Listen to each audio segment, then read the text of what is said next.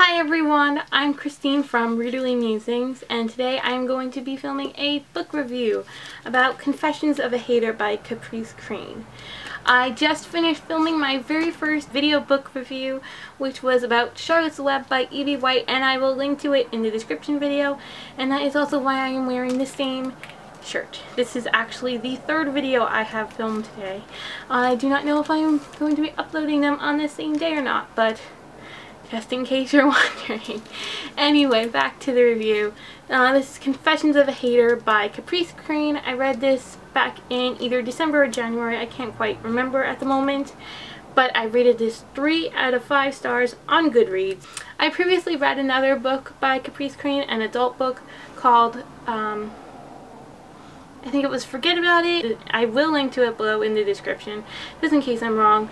And that was an adult book about a girl who faked having amnesia because she did not like the way her life was going, and she was in a bit of an accident, so it was somewhat realistic in that aspect for her to potentially have amnesia. This book is her YA novel, and it was a very fast read. I really like that about it. It's about a girl who moves to a new state. She moves from New York to Hollywood, so she's moved completely across the country with her family, with her parents. Her older sister's in college, and she knows no one at the school. But before she leaves New York, when they're packing up their things, she finds a diary written by her sister, which is how to be a hater, and it's got all this different advice, such as how to wear your hair, things to do, things not to do, so that you can be amongst the most popular kids in school. So the main character, Haley Harper, she finds this book and she implements it into action, and when she is in California, she is amongst the most popular girls her very first day at school. So it definitely works to her advantage. However, once she's in their group for a few days, she realizes that she doesn't like being amongst the popular girls because she doesn't like the way they're treating other girls who, especially this one, who lives right across the street from her. She thinks she's incredibly cool, they have the same taste in music, and she can't stand having to ignore this girl just because the popular girls don't like her. So she dumps the popular girls, goes to be with this other girl, and then this girl brings her into her fold with the other girls who are hated by the popular girls and tormented by them. And so after a while, Haley realizes, well, why are we putting up with this? We should not be putting up with this. So she tells them about her sister's book that she found, and they start using it against the popular girls, which is a very interesting premise. I love that, and I love the fast pace of this book. However, there were not many consequences for any of the characters in this book. I mean, they do some horrible things. I really can't go into detail on all of them without spoiling the book for you, but they just do these completely illegal and humiliating things. They don't have any consequences whatsoever, and it's so frustrating. She doesn't have any fallout as far as being suspended or expelled by the school administration.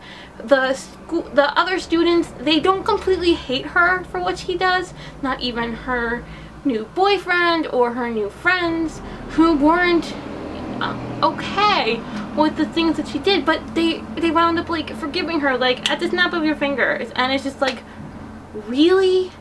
Life is not like that.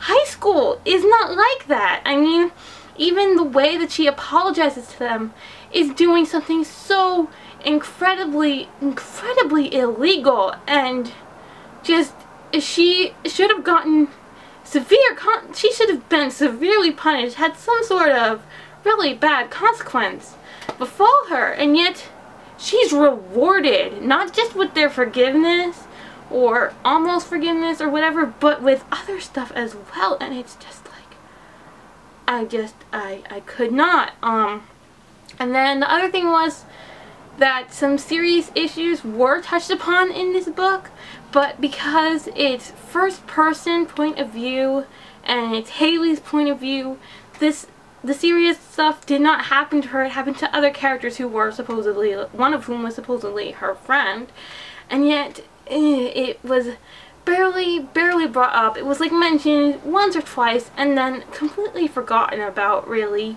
One of the aspects was an attempted suicide. I will not tell you who that character was, how they attempted it, or anything like that, but it was brought up once and then nothing really was said about it.